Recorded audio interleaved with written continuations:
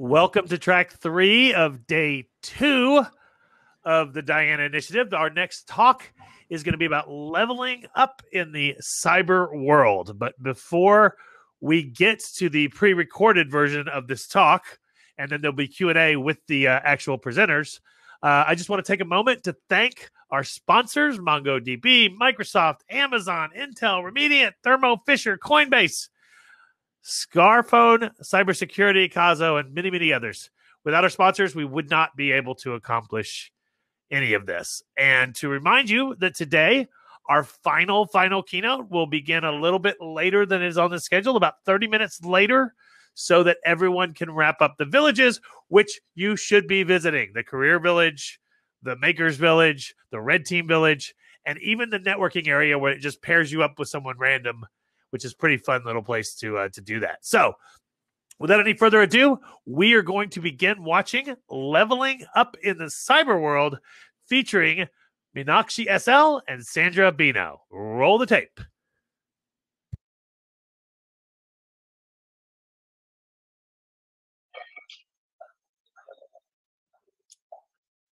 So, gender gap in cybersecurity, no women in cybersecurity. We all have read articles about it, and there are a lot of reasons why. But hey, we're women in security, and we are here for a reason. Today, we'll be introducing you to the world of cybersecurity in the most beautiful way, that is, through CTFs. By the end of the talk, you'll know what a CTF is. You'll be introduced to the two fields, reverse engineering and cryptography. Finally, we'll also give you some good resources to learn and also some good tips to help you stand on your own feet in the world of cybersecurity. Hi guys, I'm not sure how I should greet you all because it's morning for some of us and it's evening for a few others. So I'm just gonna say good morning to all of you. And to talk about us, we are students from India and we're currently doing our 5th semester in computer science engineering. And I'm sure by now you guys are wondering what these kids are doing around here. So we are the members of a cybersecurity club back in our college. The cybersecurity club is called Team BIOS. We are also members of a CTF team called Team Shakti, and both the teams are CTF teams. And since you guys are already here, let me guess you heard about CTFs already. So both our CTF teams, Team BIOS and Team Shakti, are ranked among the top 20 teams in the country, and Team BIOS is actually ranked first in our country. So basically, what I'm saying is, we play CTFs for almost most of the part of the year, and more than even attending college classes, we actually play CTFs. We organize CTFs like in CTF J, in CTF National, in CTF International, to encourage students from schools as well as colleges to develop their skills in cybersecurity and basically computer science. Moving on to the agenda for the day, I'm sure most of you here have heard about CTFs at least. So we'll be introducing you to the various categories mainly found in CTFs, and we'll be diving into two of those, that is reverse engineering and cryptography, like Meenakshi said earlier. And later we'll also be talking about how we formed a CTF team and how important it is to have a CTF community and how much it has helped us, not just technically, but also in improving our teamwork and team leadership skills. So now, what is a CTF? What is it? So when we joined college for computer science, our ultimate aim was to be a software engineer by default. And knowing more about CTFs, knowing more about the field, we actually got a clear picture that CTFs are just as important to cybersecurity as coding and problem solving is to become a software engineer. So first we talked about how important CTFs are and why it is important. So now I'm going to talk to you guys about the different types of CTFs that we have. Now, firstly, Jeopardy CTFs basically have challenges from different categories which can be solved locally on your machine, and we can just obtain the flags from our local machines.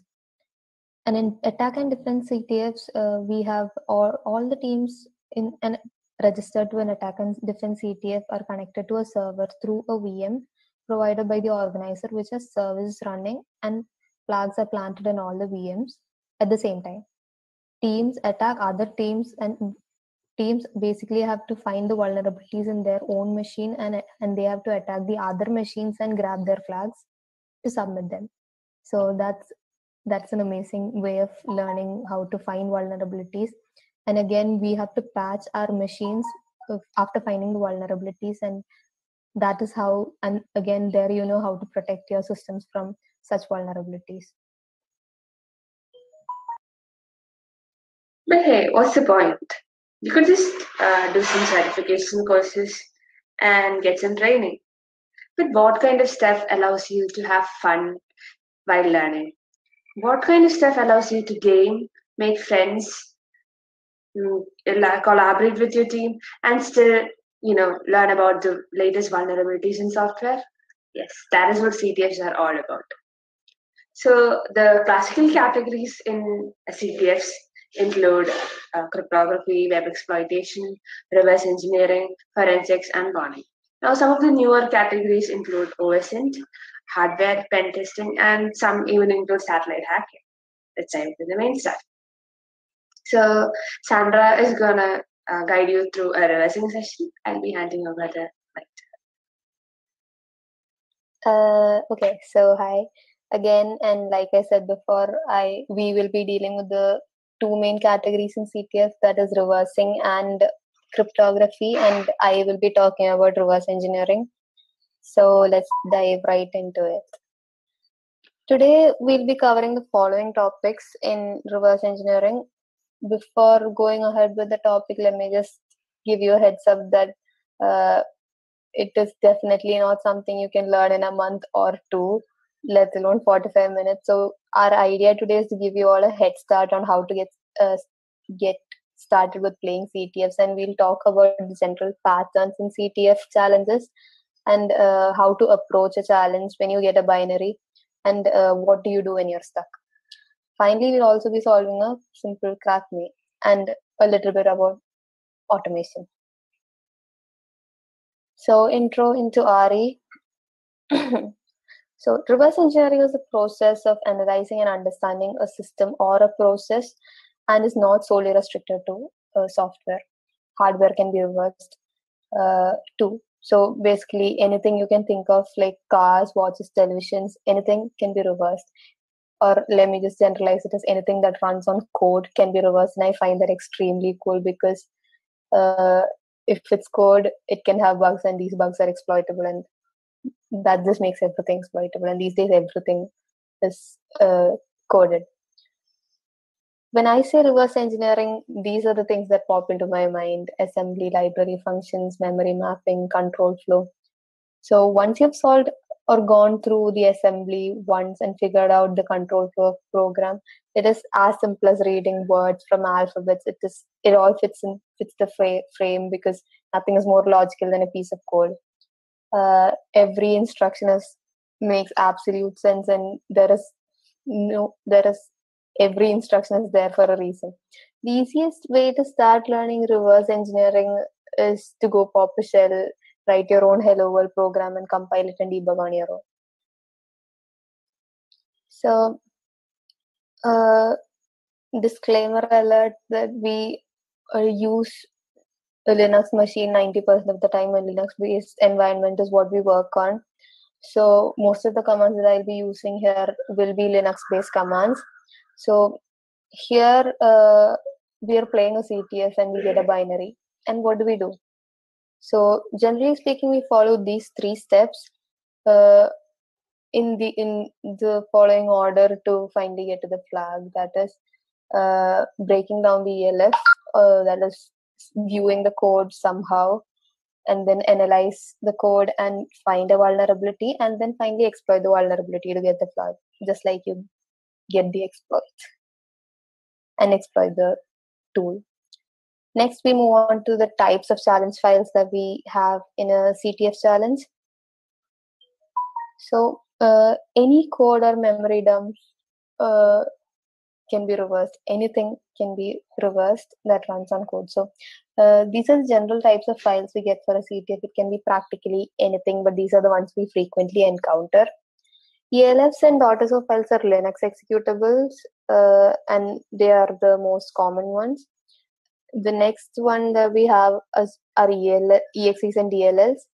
Those are Windows executables, and sometimes we even get Python bytecode, that is the .pyc files.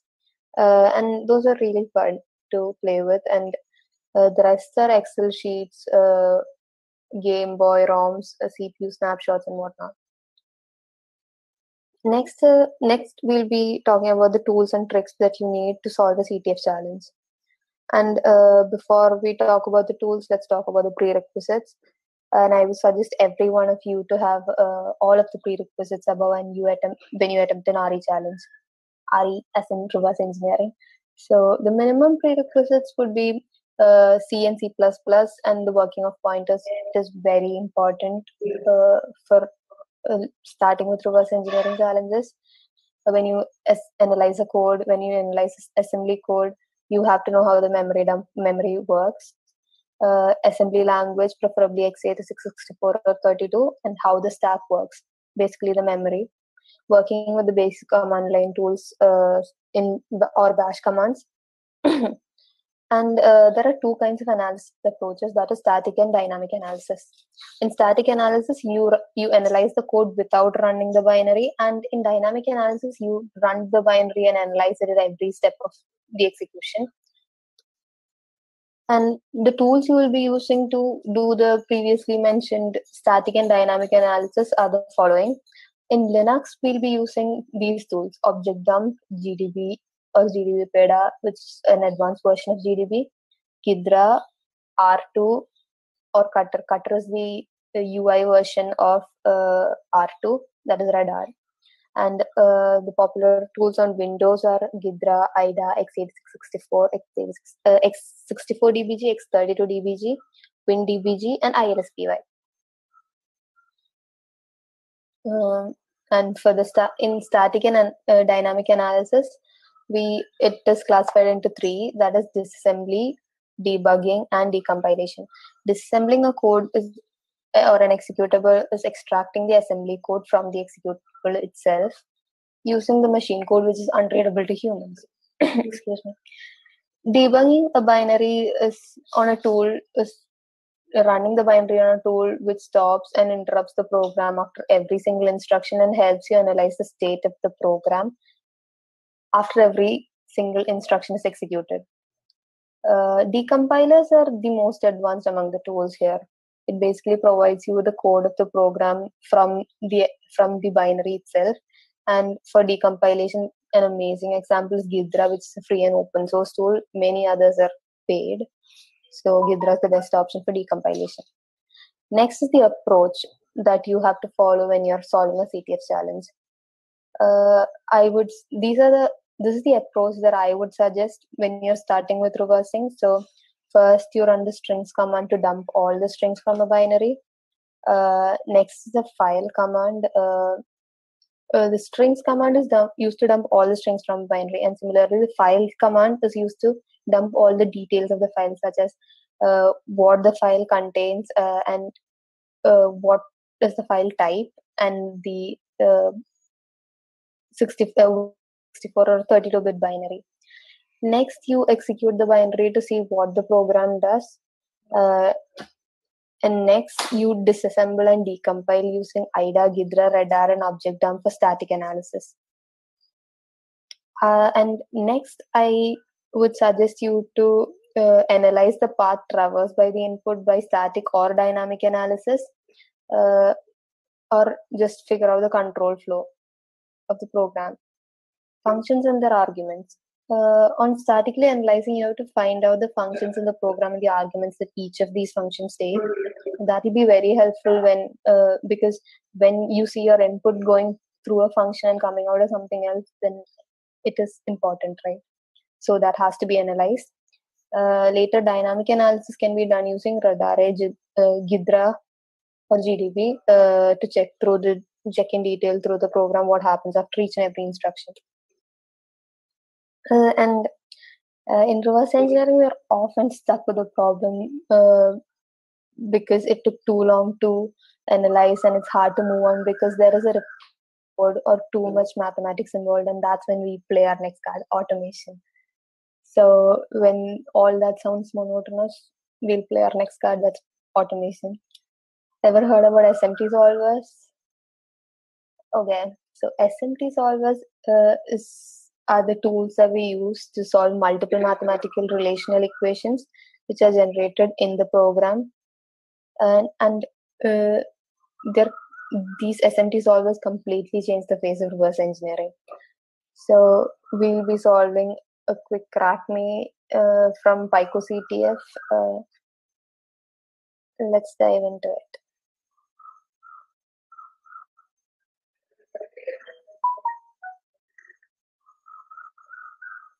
First, we run the file command on the executable, and it shows us that it's a 32-bit executable, LSP ELF executable, and we run it to find out what it does. Next, we run the strings command on the file, and it chooses all the strings that are inside the file. We grep it to less, pipe it to less, and here we have all the strings we find when we run the program manually. Next, we run the binary through the tool Ghidra that I mentioned earlier. And here you have in the symbol tray all the functions that are called and all the labels and classes that we have in the program. And we go to the main from functions. Here on the right side, you can see the decompilation of the code, and on the left side, you have the disassembly. So on the decompilation side, you have basically the code that generates this binary, so that is much more easier to analyze. And when you click on the decompilation on every function, it directs you to the corresponding disassembly on the left side. Here we have the do magic function, which seems to be doing some operation on the function, operation on the input. So here we have the input taken and input length being assigned to a value, and there is a while loop. So in the while loop, you can see an incrementation in the code highlighted right now. And you can see that there is a SOR operation happening, which is being checked with a greeting message. So you have the input underscore s, and we're renaming it as the input itself. And the index of the input is ordered with the same index of the secret buffer that we have in the code. And double clicking on secret buffer actually dumps the secret buffer on the left side.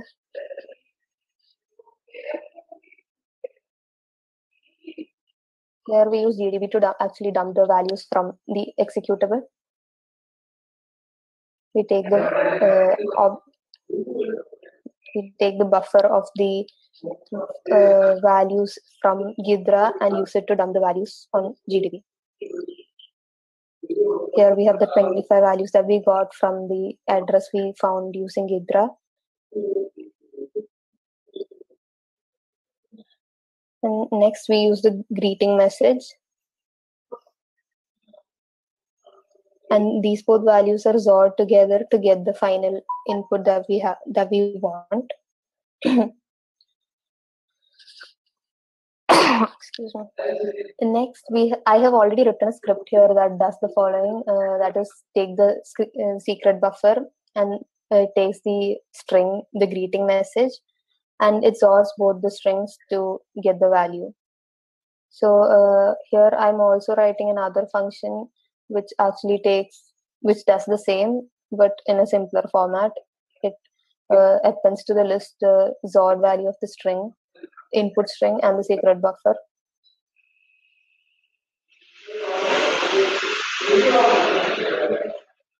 And finally, it joins it as a string and prints it out.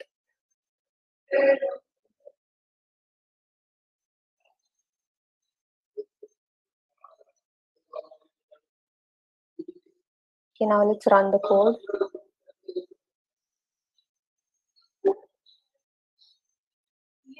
So here we are done with our first crack me ever. Hope you guys understood as we went through each and every step.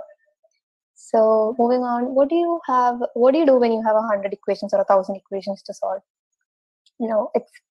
practically impossible to do it manually. Well, for that we have our Mad Buddy Z3, the SMT solver, which I mentioned earlier. So talking about Z3, we have on the left side we have a checker written in C, which takes a 14-character string as input and has 14 checks to check each of its characters. So and it has exactly one output. So on the left side we have the Z3 solver for the same checker, where each of the constraints in the checker are added as each of the checks in the checker are added as constraints to the solver. Here the solver is S is equal to solver, where S is the solver object, and S dot add is the method used to add the constraints to the solver. And on running this module, it will give you a model. The solver will have a model object, which is the result of the checker. So, like I said before, this talk will help you understand how to get through with the CTF challenges, and that you have to have a little bit of prior knowledge while attempting these RE challenges. So these are some of the resources I recommend you guys to highly check out and learn these prerequisites. So firstly, I have the BIOS wiki to learn the stack and the assembly language. It also has a walkthrough to all the challenges from all the categories, not just reversing and cryptography, but all the categories, which will help you out to a great extent. And following the BIOS wiki, we have links to YouTube playlists that I have personally followed to learn Python and C language. Next, we have the CTF challenge archives from Pico CTF, which is yet another great set of beginner level challenges. It's actually a high school CTF, and it's a great way to get ahead with CTF skills.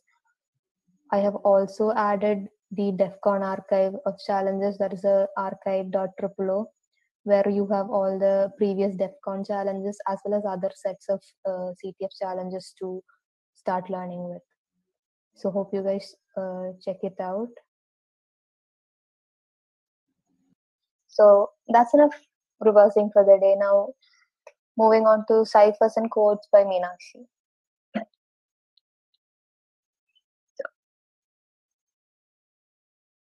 So what is cryptography? Today we'll discuss about what is cryptography. We'll discuss about the different types of ciphers and RSA, AES, and some resources. So moving on, what is cryptography? Now suppose you send a mail to your friend. You send it through a public channel and anyone can basically eavesdrop. How do you know that only you both can read it and not an eavesdropper? That is where crypto comes into play.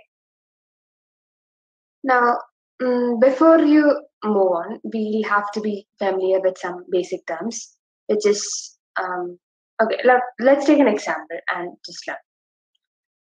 Suppose you send a note to your friend in class and you want to play a prank, let's say, and you write attack it down.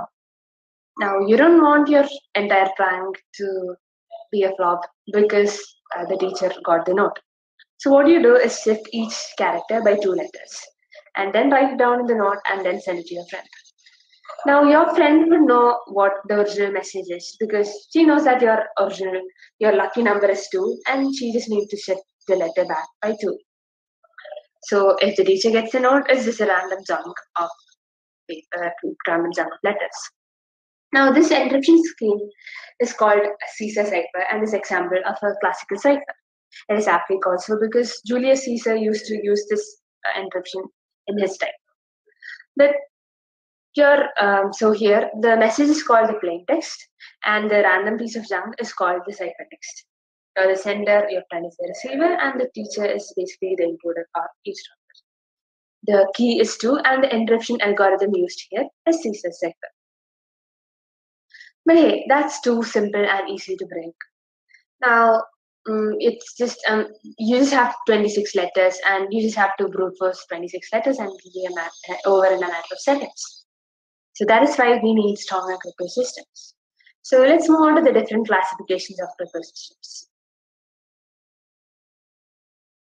So basically, crypto systems is divided into 2: symmetric key cryptography and asymmetric key cryptography.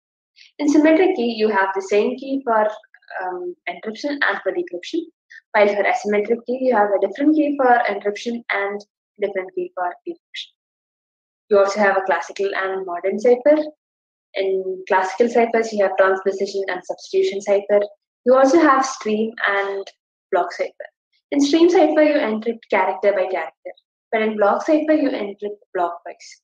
So within a single block, even if we change one letter of the plain text, the entire ciphertext changes. Today, we'll be discussing about AES, which is asymmetric block cipher, RSA, and asymmetric cipher, and we'll go through some examples of encryption and decryption with Python using the PyCrypto module. So let's move on to AES. AES is a symmetric block cipher, which means the same key is used for encryption and decryption. It is done block by block, so your message has to be a perfect multiple of the block length. And so there are different modes of implementation of AES. The basic box remains the same, but when more than one block comes, the implementation will differ. First, let's look at ECD, which is the simple, straightforward method. So as you can see, one block is entered into the encryption box. The next block is entered into the encryption box, and you get ciphertext. So you can see that two adjacent blocks are independent of each other. So even if they're same, you get the same ciphertext. Now let's see how that is different from the CBC mode of encryption.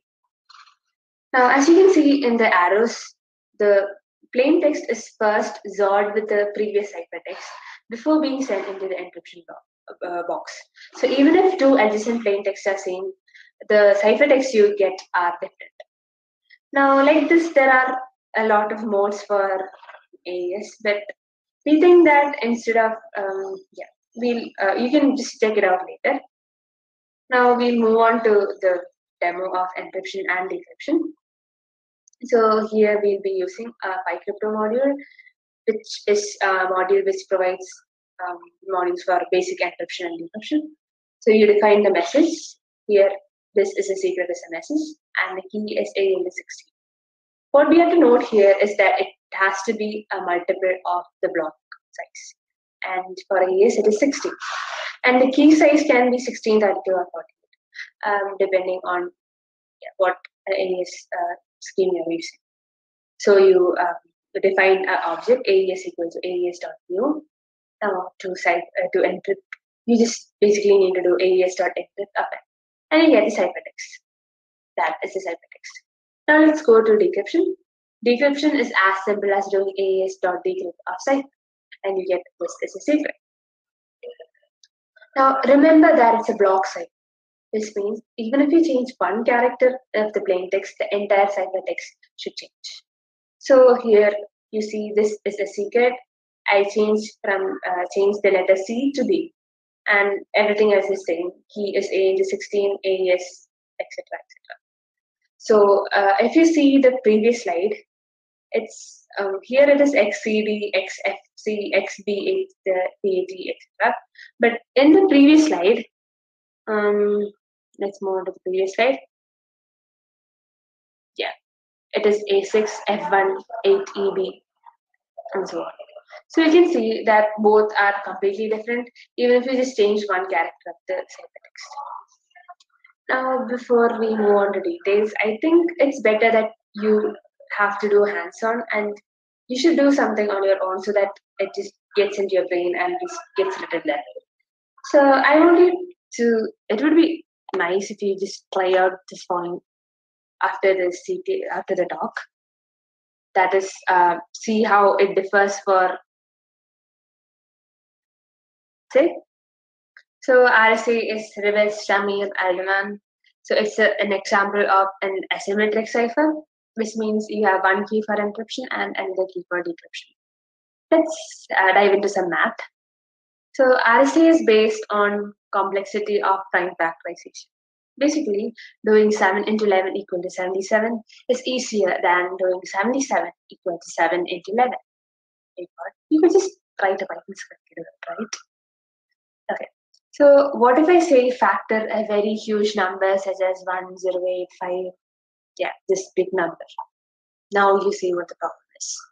So for RSA, if you have a 1024-bit key size, a computer will take more than like 2000 years to just prime factorize it. And that is the strength of RSA. Now let's see how all of this fits in. There are mainly 3 steps to a perfect encryption.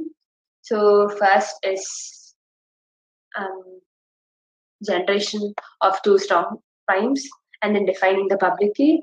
Now finding the inverse and producing the private key, and then finally encryption and decryption. So first let's see generating the public key. Now you import the necessary modules, generate the primes, p equal to get prime of the how many bits you need. Here it's 128, q and n equal to p into q, and e is equal to 65537. So the pair n comma e is called public key because it's public to all and you can just share it with anyone. Now let's see how we'll create the private key. So you define a variable called phi, which is equal to p minus 1 into q minus 1, and there's d is equal to inverse of e with respect to phi. Now notice here that phi can be generated only if you know the prime factorization of n. And since, if you remember, the problem is very hard, so this is private to you. And unless you share it, nobody knows the private key. So D is called our private key. Now let's look into how you encrypt and decrypt stuff. So you have the message, you convert it into int, and yeah, there you go. And for encryption, you just raise it to the power of E mod n, and you get the encrypted message. Now to get the decrypted message, you just need to raise it to the power of D, and you get back the original message. So it's safe, right?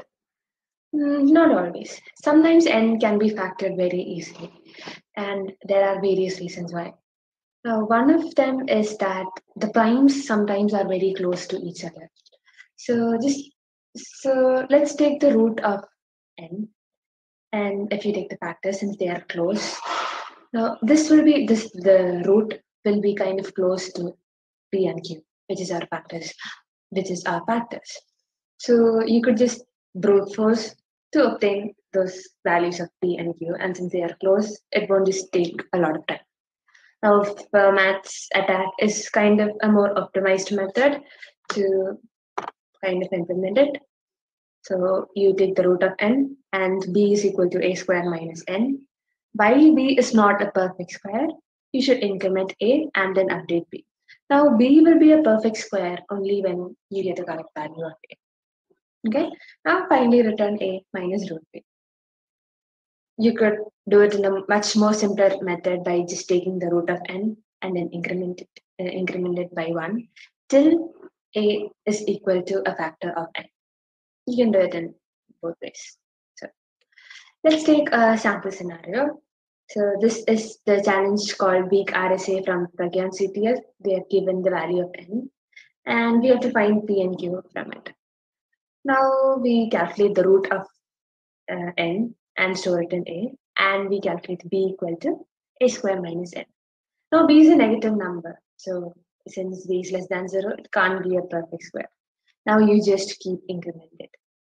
And at one point, when you increment a equal to a plus 1, b equal to a square minus n. And at one point, you will get b as a perfect square. See? Now we can find p from that.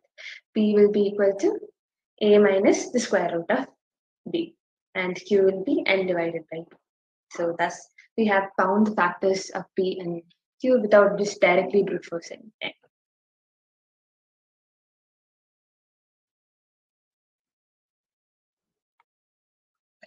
So you can have further resources for this. You have to learn the basics of modular multiplication and stuff.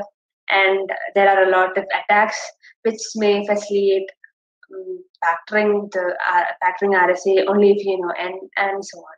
Now these are some of the resources which I found useful for my study. First is Krypton, which is an educational library written by one of our team members, and it consists of the most common ciphers used for CTFs and the corresponding attacks and some challenges for it. So Crypto Hack is a war-based game, war game kind of thing. So but it's for cripples analysts. And obviously, you have to look at past CTFs analysts. But again, good resources are not everything, isn't it? And we just got started. So, when you play CTFs, getting stuck almost becomes a habit, but getting along with getting stuck, you learn to get back up and find new solutions, right? And finding solutions by breaking down the problem, Googling effectively, and most important of them all, learning to ask. Okay, but that brings us to the next topic, next big thing in cybersecurity, that is socializing. Wherever you go, there are platforms for cybersecurity people to network, because in cybersecurity, it is very essential to keep track of everything new and be ahead of the hacker. So socializing to a great extent helps us to be updated with the latest tech and vulnerabilities and CVEs by just communication, and that's the easiest way to get through with all this knowledge out there. And the community is important because it provides numerous opportunities, just like this Diana Initiative event, where it's a great platform to share experience and express yourself. It is also great to connect with people who share similar experiences. Now that you have this great community and connections, it is time you made a great CTF team with the people you know here, and start learning. This is not just an opportunity to learn new tech, but also to mentor and share your knowledge and build your team skills. So let's go back to the topic. Why aren't women in security? Yeah, a lot of factors. But hey, there are a lot of external factors, and we are here to talk about what you can do to decrease the gender gap in the field. So our answer to this question is form a girl gang and increase the number of women who are interested in cybersecurity. So forming a girl gang is great because you see all these amazing women working there, and you get a strong sense of empowerment and you get inspired to work. You also have more opportunities for growth. At least some of you might have faced some kind of discrimination at your workplace because you're a girl. But hey, you don't have that in a girl gang. And you have more people you can relate to. And yeah, there are people to back it up. There are some amazing men out there. And both my mentors were really great. And they were really supportive of me. But, there's always this one person. Also, you have more people who can back you up. In short, it's just really fun. So, as mentioned before, we are part of a team called Team Shakti, and it's India's only girls team. It's a student team, and it's comprised all girls. And it was formed to motivate and encourage students to join cybersecurity and to help women explore the various opportunities provided. The team was formed on Jan 2019, and so far we have organized workshops, seminars, a bunch of our women have got scholarships, etc. So this year we'll be organizing a ShaktiCon CTF and a conference, which is organized completely by women, and we hope to see you there. So coming to a conclusion, what finally matters is you have to be passionate about your subject. Whatever you are interested in, you have to know it and you have to want it. And if you really want it, you'll finally get it. So I hope you enjoyed our talk. Any questions?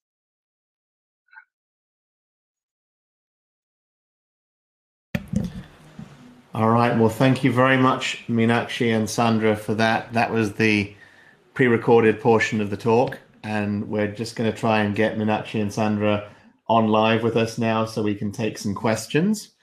And so as soon as we can get them on, we will dive into the questions.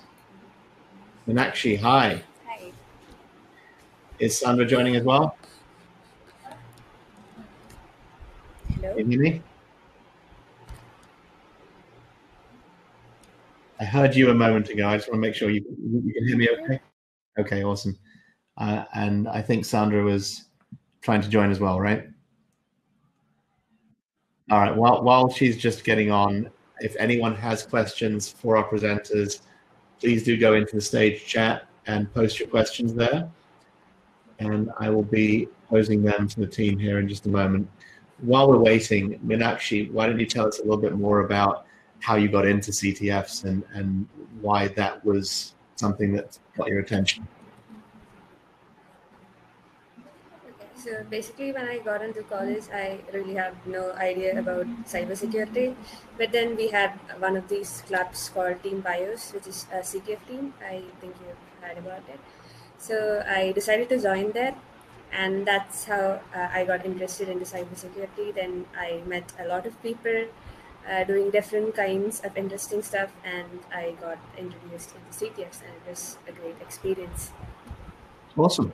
And I think, you know, there's lots of us that have dabbled occasionally in CTFs and far fewer that kind of spend their whole time focused on that. But I know from my point of view, one of the things that I just get stumped by a lot when I look at that stuff is the crypto challenges. And so when you were looking at that, obviously you've both focused to some extent on those. I know they're part of a lot of CTFs, but what attracted you to the crypto side of it, and what do you see as being like the challenges and the ways in which you have been successful and unsuccessful with the crypto side of the challenges?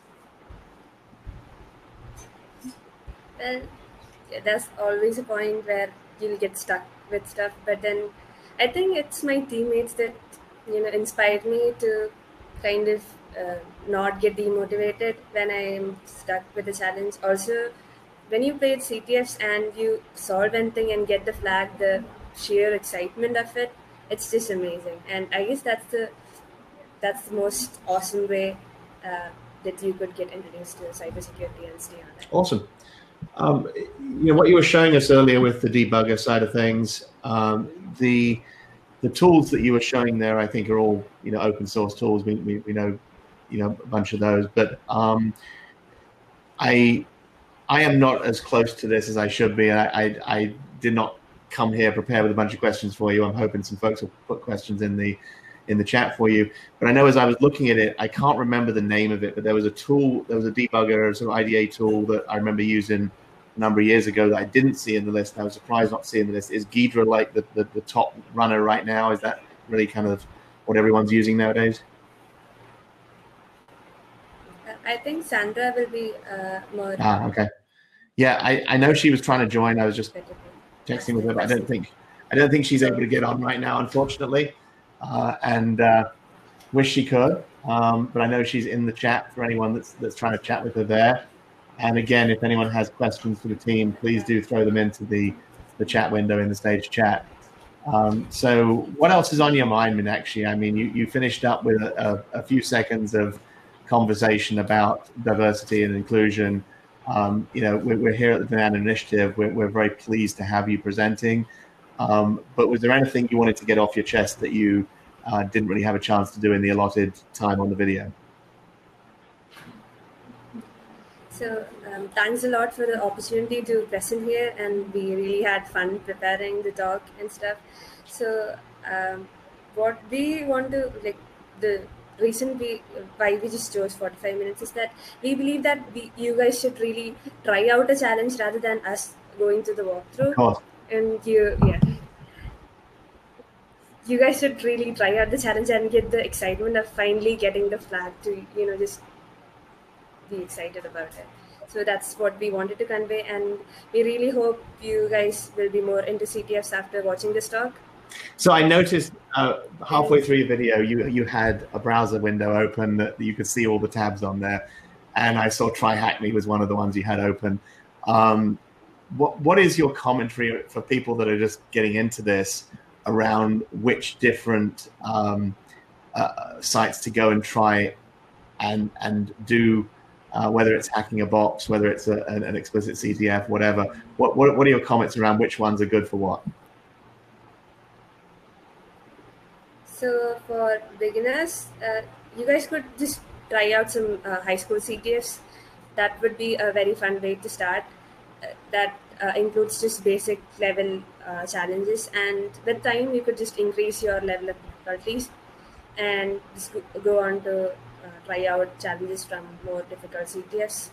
And for women, we are organizing a CTF called Team Shakti CTF, and that will be around December or January. We'll be announcing it soon. So I think that would be a good opportunity to start. Excellent. So has Team BIOS competed in anything outside of India yet? How much have you been doing with the global CTF community? We are currently among the top 25 CTF teams in the world. You could check out CTF Time, which lists out the. That's great. How many folks are there in your team? Around 60. Oh wow. Okay. Yeah. So have you gone into the? So that's from all. Have you been doing all the DEF CON calls? Did you try and get into the team this year? Were you in the team this year? For the Yeah, our seniors were in the team list for the DEF CON finals. Two of our fourth years, finalists were Siddharth Murli and Shasta Vasan. So they both were there for the DEF CON finals. So what do you think of the Order of the Overflow? What do you think about the Order of the Overflow? Do they do a good job? Look at the guys that run CTF. The guys that run the CTF. I was asking about the guys that run the DEF CON CTF. If, you know what your comments were on how they run that. 1 second, I think I'm having. No worries, no worries. So I'm guessing everyone needs to go get some more coffee this morning on the chat. We haven't got a lot of questions in the stage chat here, but I want to, certainly again extend our thanks to Meenakshi and Sandhra for their talk, and I think it was a great intro for folks. And if you do have any questions, please do throw them in the stage chat. And we're going to be getting ready in a few minutes for our next speaker, but in the meantime, I think, no, that was not Sandhra trying again. That was, I thought Sandhra might have been trying again for a second there. But yeah, thank you very much. We have a question here. So no, it's I'm going to read it out anyway, because I think you'll appreciate hearing this. So we have one of our audience is saying, I love your level of excitement, and I learned a lot from this talk. I'm going to go work on my first CTF and try to feel the joy that you described. Thank you very, very much for this talk. So I think that captures what a lot of us are thinking. Thank you so much. Thank you so much. And we feel really awesome. All right. And yeah, thank you for watching our talk. Super. All right. And thanks for the opportunity. Well, thank you again. And I hope you get a chance to watch some of the other speakers today.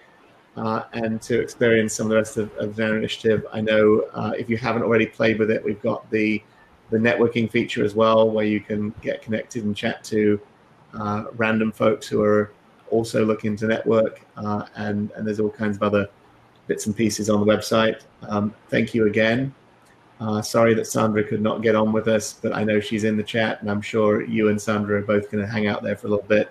So appreciate it. And have a very good rest of your day.